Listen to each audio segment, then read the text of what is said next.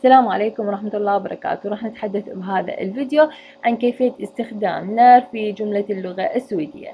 قد تأتي نار بمعنى متى كأداة من أدوات الاستفهام، وقد تأتي أيضا بمعنى عندما في الجملة الرئيسية والفرعية. راح ناخذ أمثلة على كل الحالات.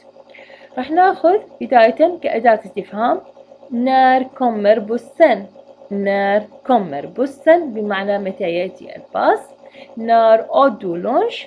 نار أودو لونش بمعنى متى أكلت الغداء. نار سوفردو. نار سوفردو متى تنام أنت. ياغ أندرر نار بوسنغور. ياغ أندرر نار بوسنغور أنا أتساءل متى يذهب الباص. هذه كانت بعض الأمثلة على أداة الاستفهام، لكن قد تأتي بمعنى آخر وهو عندما. راح ناخذ عندما لما تكون في الجملة الرئيسية والفرعية المثبتة. الجملة الرئيسية مثبتة والفرعية مثبتة أي بدون نفي. Jag stannade hemma när det regnade. Jag stannade hemma när det regnade. لقد بقيت في المنزل عندما أمطرت. Han var jättesnäll när jag träffade honom. Han var jättesnäll när jag träffade honom. لقد كان لطيفا عندما التقيته. هذه كانت أمثلة على الجملتين الرئيسية والفرعية المثبتة، لكن قد ناخذ مثال لما تكون الجملة الرئيسية منفية والفرعية مثبتة. Jag gick inte ut när det höll på regna. Jag gick inte ut när det höll på regna. أنا لم أذهب خارجا عندما كانت تمطر. تلاحظون النفي فقط في الجملة الرئيسية. وراح ناخذ مثال آخر أيضا.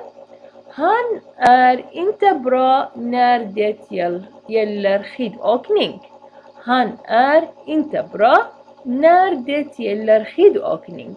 هو ليس جيدا عندما يتعلق الأمر بركوب الزلاجات.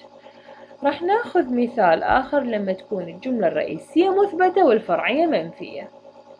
Ali blev arg när han inte fick någon present.